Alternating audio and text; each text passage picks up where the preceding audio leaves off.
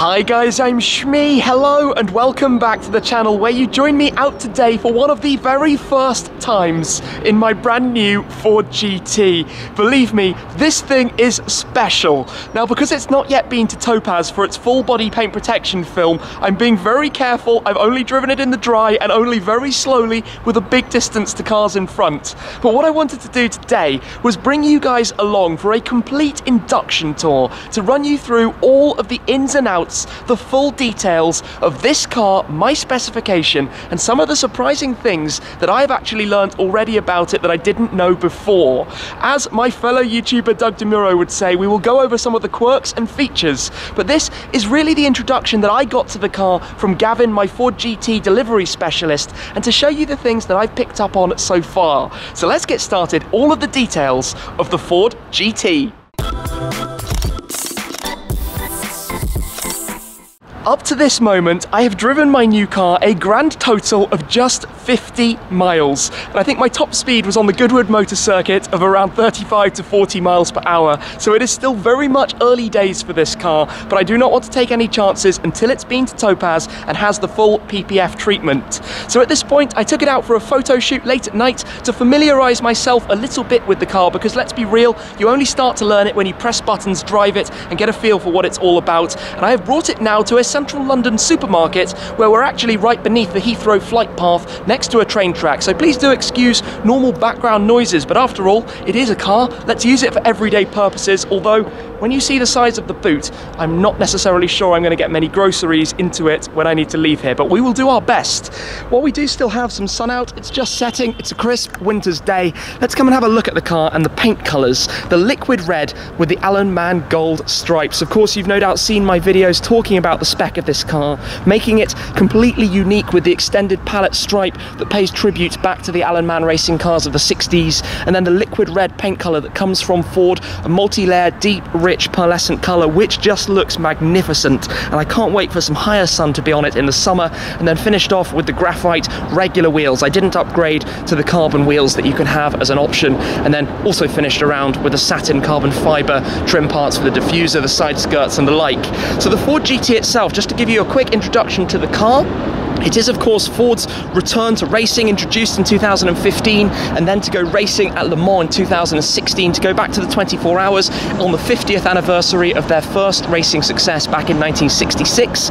It's the third generation of their GT models. They had the GT40s that actually won 4 races on the trot, 66, 67, 68 and 69. Then they introduced in 2004 the first Ford GT, sitting a little bit taller but significantly modernised with a supercharged V8, a manual gearbox. And then around 10 years later, we have the new generation, the second generation of the GT, which effectively is a race car for the road. It is all carbon fibre, it is very lightweight, it has a twin turbocharged V6 making 647 brake horsepower, which is 656 PS. It also has 745 Newton meters of torque, and it will go on to a top speed of 216 miles per hour. Now, the car is built in Markham, outside of Toronto in Canada, and I actually went over to see this car in its early stages being built, which was a fantastic experience because, well, it's such a special thing. It was very hard to get the car through the application process, to get an allocation, which I was very lucky to do. Only a handful or two of these in the United Kingdom in total. You just look at the car though, look at the immediate bits of aero that you can see about it. For example, the large openings at the front, you have active aero in the front splitter. If we come through here, the biggest thing has to be these flying buttresses, which actually take the air from the radiators through to the engine in a reverse motion. But if I come right round to the back, underneath the active rear wing, you can look straight through the back of this car. How cool is that? You've got the teardrop cabin, the engine, immediate shortest path possible to the exhaust system out the back, and basically everything is shrink wrapped around what needs to be there. It also has the most magnificent suspension system, where effectively it has 2 systems in one. With the engine running, you can lock out some actuators that will drop the car down 5 centimeters, around 2 inches, and also the rear wing will shoot up to kind of put it completely into racetrack mode, and that is a fascinating thing to actually watch. I'll show you that later, but this video is a complete induction. So let's start off showing you the key. It's very similar to the Mustang key. You have the GT logo on the back, and of course you can open it up to get the manual key out as well. On the front side, you also have the usual buttons, unlock, lock, and a double press to open the boot. you have a very nice relay click kind of sound when you do lock it. And you can also lock and unlock the car, by the way, using some buttons here on the windows. If I just come around to the other side so you can see this better with the light that's going on at the moment, if I unlock it, you can see it shows us a little unlock icon. If I then lock it, it will show that as a lock. Now it's keyless, so you can actually put that back in your pocket. To unlock it, you can press in here, the door will pop, and then you can just open it up.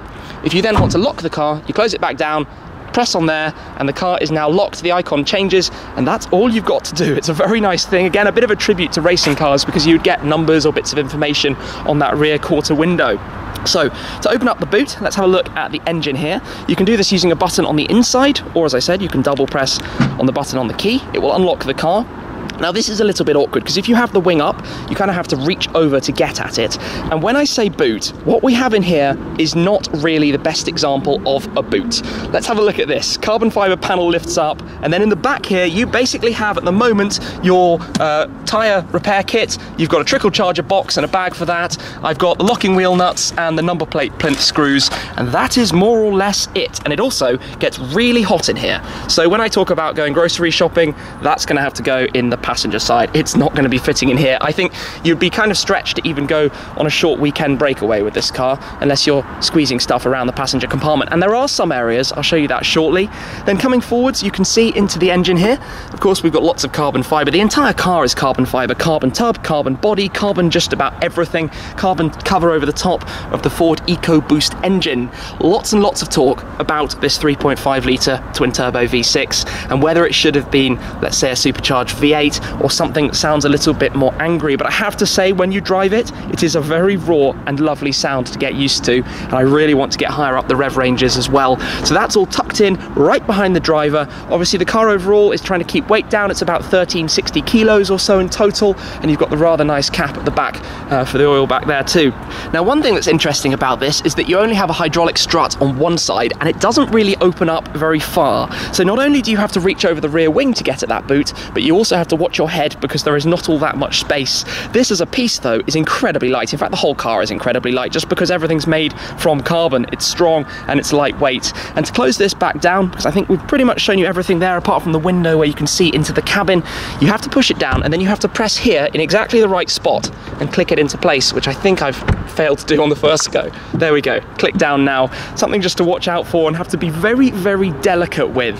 So to start, I think more around the back, because this is where we are right now. Of course, the exhaust tailpipes have this crazy styling to them. This was one of the things that stood out to me originally when I saw the car launched. There is an optional sports exhaust system that comes from a Krapovich, and maybe I'll look into installing that in the future. It has very different tail finishes. They're smaller and almost golden in colour, so they might look quite nice with the optional stripes that I have on the car. Then down beneath that, we've got the number plate, of course, back here, but it's all very, very open. The gearbox sitting behind the engine, and then this diffuser with so many fins down beneath it, you can just tell this is all about crazy aero. And right down underneath, actually, this whole floor, because it's built by Multimatic, who are effectively a race team, is built in a way that, for example, you can just drop the floor off and change parts very, very easily, because it's very, very similar to the GT LM race car in every possible way. The car is very low and very wide. You probably spotted that immediately, and in fact, if I just spin around, I'm currently wearing the Shmee 150 GT Heritage hoodie that you can get in the Shmee shop, which even says the dimensions on it. It is 43.7 inches tall,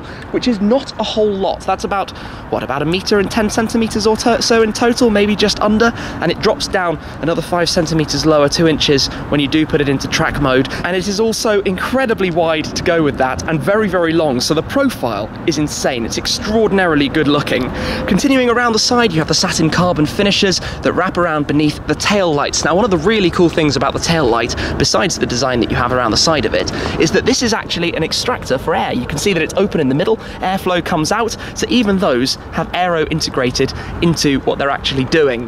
Now up at the top, this air brake, it can actually come up to a higher position when you have it up in the raised mode, or it will pivot if you're braking heavily to act as a full air brake to obviously give you the maximum stopping power down at the rear of the car. Coming around then, we've got those floating buttresses. Now this is where the design really just stands out to me. There is nothing else like this. You can see the shape of the teardrop cabin, and when I open up the doors you get even more of that.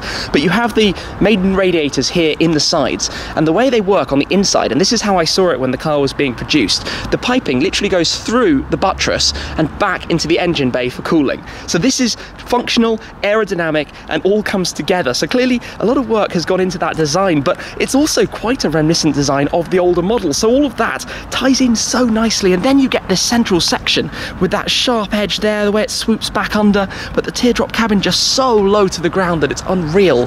The door mirrors hang out wide, and this is actually quite an interesting thing. So look at the positioning of the passenger door mirror. Look how far back it is here, wider than my hand back from the front edge. And if I come around to the driver's side, this driver's door mirror is actually quite significantly further forward. Now the reason for that is of course visibility, and it's quite funny when you're looking at it, but they have to be placed so that the driver can see them around the A-pillars. Now the A-pillars themselves are also interesting because these are painted gloss black. So to paint the car is actually a 3-color process. The black has to be painted first, then the gold stripes get painted, and then the red gets painted over the top.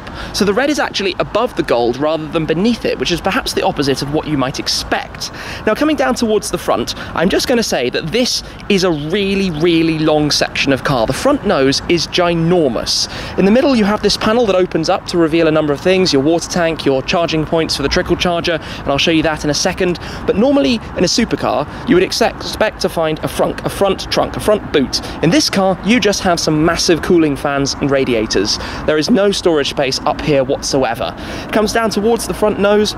I really like how the Ford badge, the blue oval, sits between the gold stripes over the liquid red in the middle, and flanked either side by these fantastic headlights. Very similar in style, of course, to the older cars, but significantly updated. You have the GT logo inside them, but again, the styling, the angles, the lines, the aggression, and the running lights that are around the outside just look really cool. In fact, if I grab the key, just unlock it, I think they probably illuminate here. You can see the indicator comes on, and then you've got the running lights. That design, especially if you come to the front and look at it like this, is just insane. I absolutely love it. Then coming down beneath, you have these openings. You can see through around the side of the car here. You can just catch some daylight through there, which obviously directs air cleanly around the side of the car. And then down at the very front, carbon, and you can see lots of openings for air to go straight through. And also underneath, you have active flaps in here, controlling airflow going under the car, acting with the rear wing to balance the downforce to the front as well as to the rear, depending how it needs to be at that specific moment in time. Around the sides of the car, you can see here some of that film actually. Normally this is completely open, but some blue film has been put across it to protect from the stones that the sticky tyres would be throwing up, which might potentially damage here before it's got paint protection film on it. So that's all part of just protecting and keeping it looking well. Speaking of which, Michelin Pilot Sport Cup 2 tyres, very sticky rubber. We've also got Brembo brakes, carbon ceramic brakes naturally, and then you could, like I said, you could opt to have the carbon wheels. I'm going to look into some new wheels in future potentially for this car, but these are the standard, the 5 twin spokes, which you could have painted in 3 different colours. You could have them black, silver, or in this colour, the graphite. So I went with graphite because I think it works the best to match with the carbon fibre. I thought about maybe painting them gold. Maybe I'll paint the brake calipers gold. All of that can be decided in the future. Another thing on the exterior, we have the fuel cap located here. So if the car is unlocked, the way this opens is actually the opposite way round to the way you expect. Now, of course, if you open the other way, it might ping and hit onto the buttress, but I'm not gonna lie, I had to do my first tank of fuel in it just to fill it up and brim it up, and this is not the easiest because you're lifting a fuel nozzle over a radiator, over paintwork to get it in. Now, you don't have a secondary cap. It has Ford's Easy Fuel system, which works really well because you can just pop it in, it electronically releases, and there you go, you're done. But that is a little bit fiddly if you think about this. You know, you've got to lift it over 30-40 centimeters of car, and you definitely don't want petrol to be dribbling out onto the paintwork. So that's a peculiarity, definitely one of the quirks of this thing. Now the doors themselves, let us pop this, unlock the door and open it up. It opens upwards and outwards, a lightweight carbon fibre shell. And here you can see a bit of just how open it is down there. How the stones literally are sitting scattered. It does come with factory PPF on that bit, so that bit's okay. But then on the inside, have a look at this. And please do excuse my luggage in the passenger footwell. I'll show you what's in these as well that came with the car. But this is focused. Carbon fibre, Alcantara, not a whole lot else. It's very cozy and snug. You're inside the carbon fibre tub. I've got the standard, what they call dark energy interior. You can have upgraded interiors that would give you leather, but I really wanted the Alcantara inside for the steering wheel, the seats, the door sills. I might change this to be carbon fiber to match with the dashboard, but you've got this floating dashboard piece, the pods that you have for the air conditioning units. The grab handle for the door itself is also floating. It's simple, futuristic. Look at the steering wheel, for example. Look at all the buttons, like a race car, all right there on the steering wheel. I'll run you through all of those. Some people might say, yes, it's got the light controls out of, well, the same as in my Focus, to be completely honest, but that works. They're well developed. They just work. They just do what they're supposed to. And all the important controls have been made specifically for this. For example, the driving mode, to put it into track. You've got a few toggles in the center for comfort and to raise the lift system, but the seat is bolted into the tub. The seat is literally fixed into the base of the tub. You can only move the backrest to lean it forwards and rear, and then down here you have the pedal box. So you pull this lever and the pedal box will come sliding towards us in a second. He says maybe I need to put some pressure on it to actually do that, but you can see this panel with the brake and accelerator and the footrest that slides forwards and backwards over the top of the carpet that I've got here on top of the carbon tub. But even down there you can just see carbon fiber and more carbon fiber. Also down here you have this little storage box just on the driver's side. This opens up. You can actually get a decent thing in there, sunglasses, iPod, small little bits and pieces just tucked away inside that pouch out of the way in front of the base of the seat. So literally this piece is fixed. You can't move this piece at all. You've just got a lever here to lean forwards and backwards the rear backrest, which you can see behind has the harnesses for the 6-point racing harnesses, which I don't have installed in this car yet, but they are going to come in the future. And just the normal black 3-point. Now Ford didn't let you do too much by way of modification to the interior. You kind of had to take the car in its main specification, which was a bit restrictive, but either way I still think it looks very, very, very good in here. So let me take a step inside the car then to show you more of the interior, and this is something I'm quickly getting used to doing. It is not the spaciest of interiors, I am not going to lie. So sitting in here, even my head pretty close to the roof, and I'm not a particularly tall person either, but it is a very focused, very ready to go race car type seating position. To start it up then, foot on the brake, and you have this very big red start stop button in the center. The screen wakes up with the GT logo, but let me press this button and bring it into life. Things all come together. Got some messages, of course, the door is open.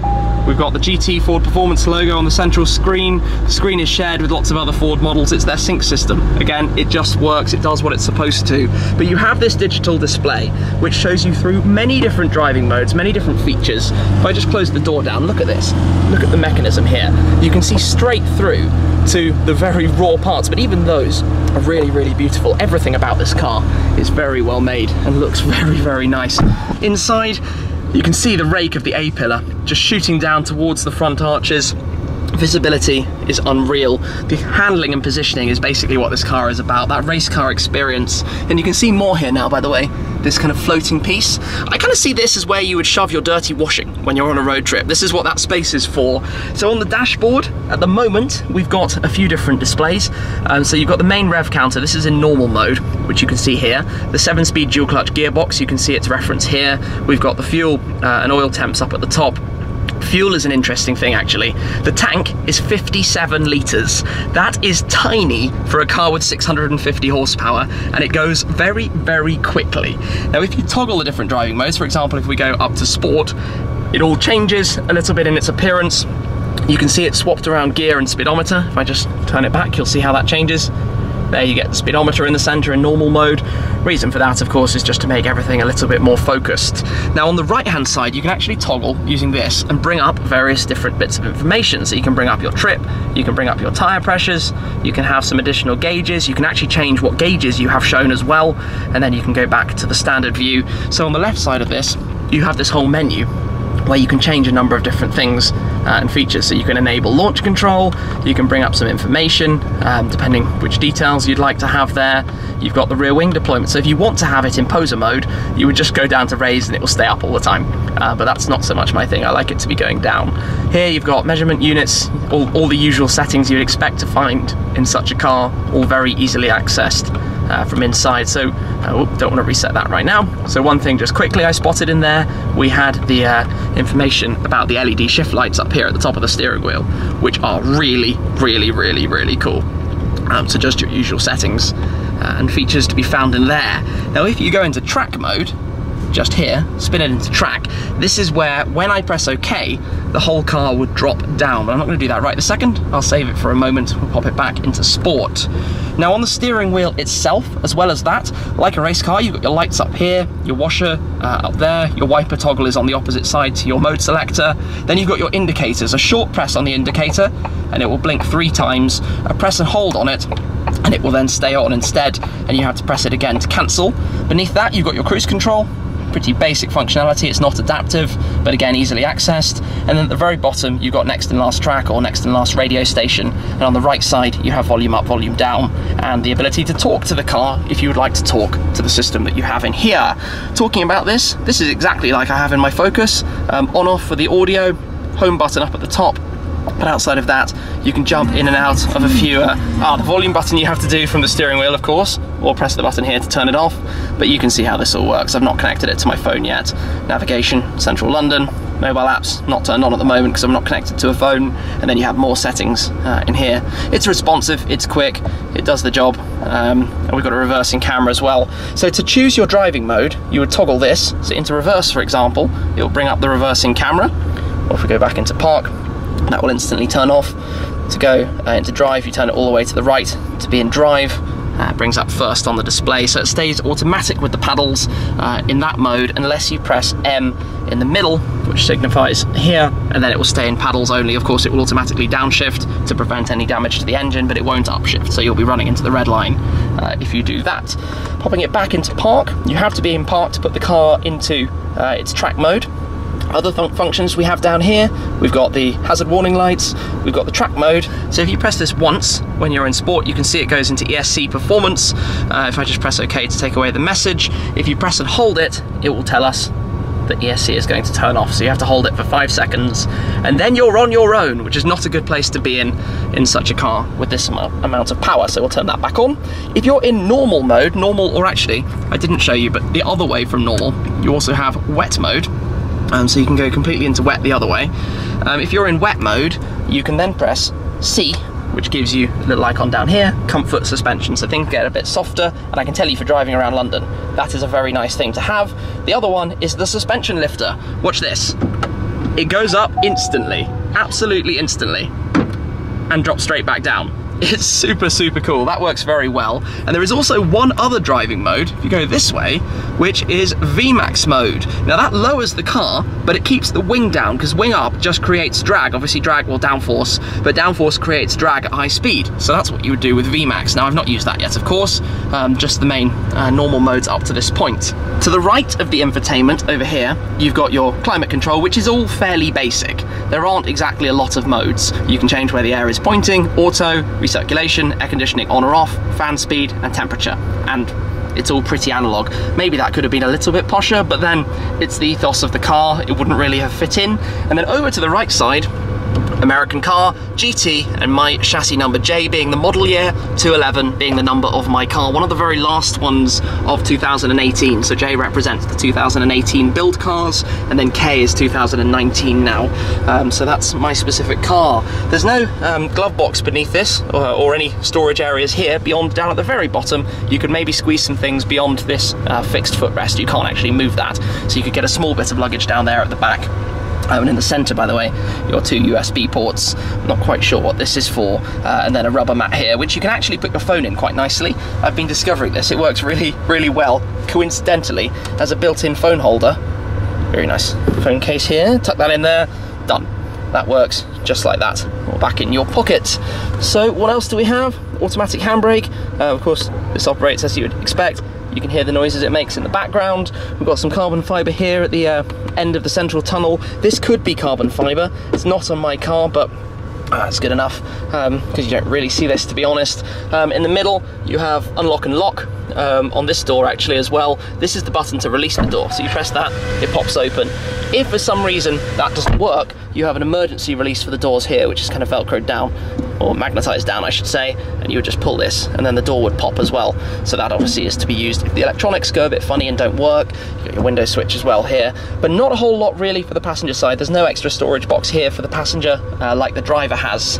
So up top, the mirror is kind of old school, where it's mounted straight off the glass, not attached from the top, because it has no electronic functionality, just a dipping mode that you switch. Very old school, but light and small. And then up top, you've got some sensors, you've got the button for the light. This is all pretty simple, it has to be said. And then your sun visor, your tiny little sun visor. But given the driving height, that does actually kind of work. So I guess that's a pretty thorough run through of the interior. There's not all that much actually to show you in here. There's one funny thing.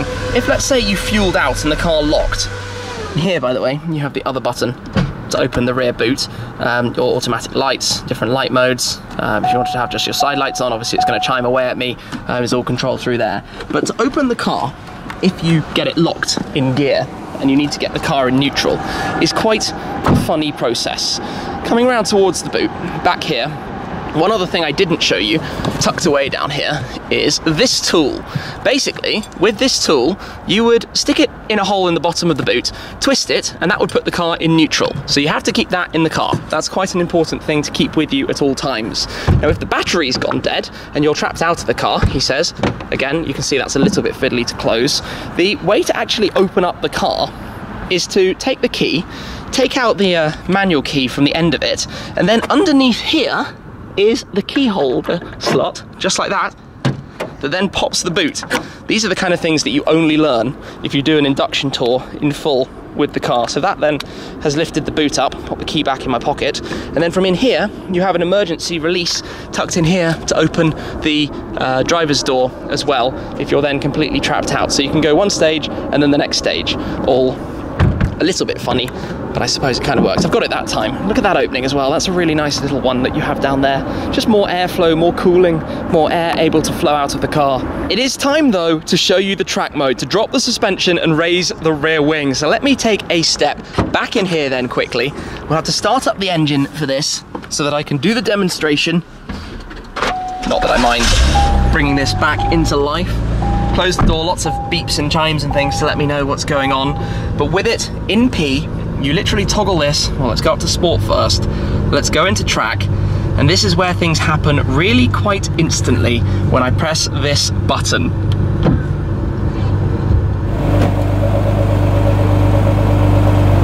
How cool is that?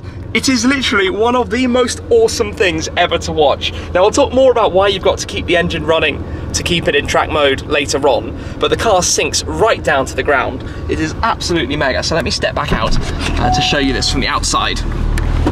And we've now got the fans running in anger, as you can hear, but just come round and take a look at this. It chimes just to let me know the engine's running, and I've taken the key out of it. Look at this thing. Just look at it, slammed right down to the ground. Tyres up in the arches to the max. Look at this, look at this. The gap is like one finger. At the front, I think is pretty similar. Yeah, you're not gonna get much extra space in there. And when the wheels are turned in its track mode, it looks even more insane. And obviously the wing has come up. You've got the hydraulic arms for the wing mounted up in the center. And you can hear the burble of the exhaust system as well. But fans running in overdrive to keep the car cool.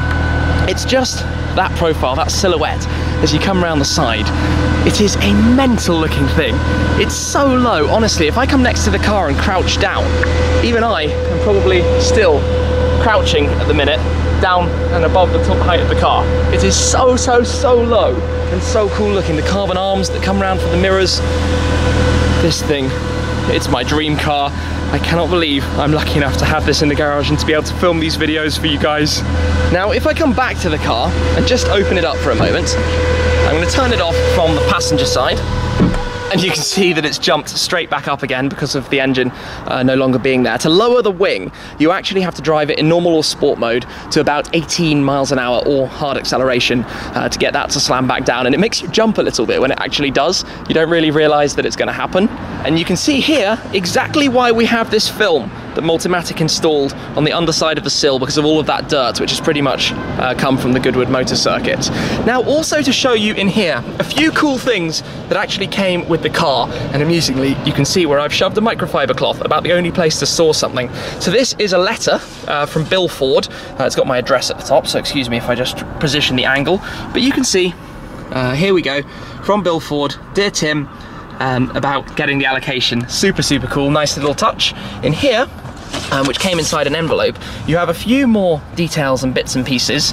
So here we've got a couple of photos of the car in build, literally photos themselves from various stages and days of the build process. Old school, I need to get the digital copy of those.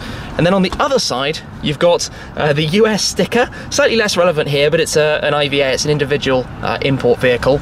And then on this side, a few details about my specification, and this plaque, this sticker, actually goes on the order kit. So on the front of that lovely carbon fiber order kit box that I got with the car, or got ahead of the car to choose my specification, you get that, which you can stick on to really personalize it and connect it to the car. So this is, again, very, very nice. I'm going to just move all of this out of the way. I want to be super careful, because these are all things that obviously I'm going to be keeping for the whole of time, he says. Let's not drop that out on the floor at all.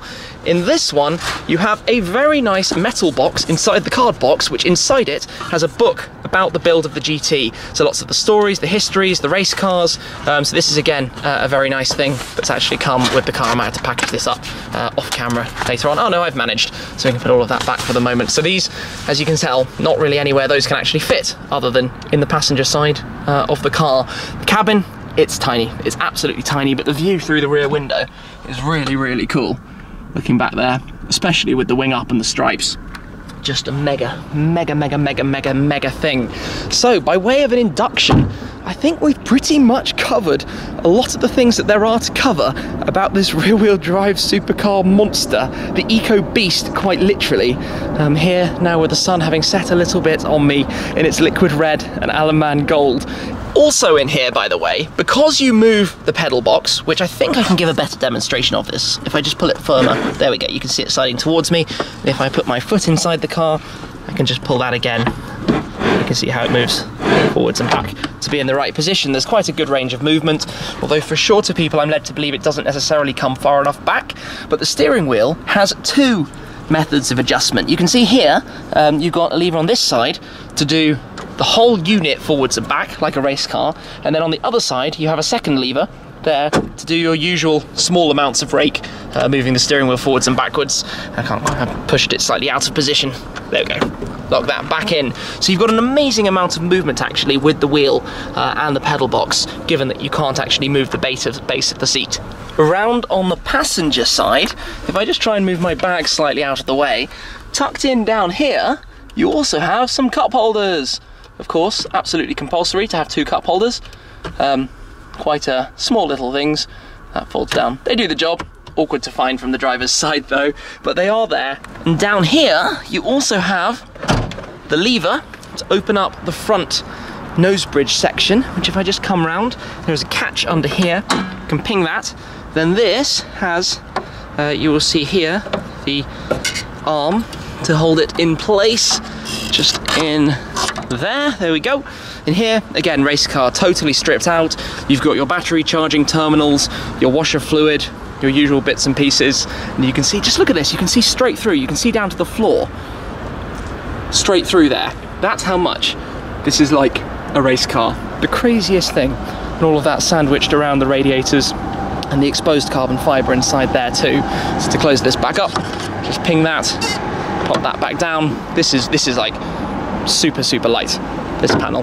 Drop it down, give it a gentle click, and it's locked down into place. It is my dream car, it's my favourite car. It looks phenomenal, and honestly I feel very, very, very lucky and privileged to have the opportunity to drive it, and I'm going to do absolutely my best to share this car with you, with the adventures that are to come, the events I'm going to take it to, the road trips, the locations. It will all be there to tell you all about as the future comes around. My word, I apologise for being a bit out of breath. I think that comes from the excitement of the car. Just going around it gets my heart pounding, especially just looking at it here like this. So, what a special, special thing. And I hope you guys have enjoyed learning a few small bits and pieces, seeing the boot, which I now need to go and do some grocery shopping and try and get in there, and seeing just how it works, going into track mode and the like. But that is it for this time. Thank you very much for watching. Thank you for being subscribed, and I will catch up with you again next time. Cheers.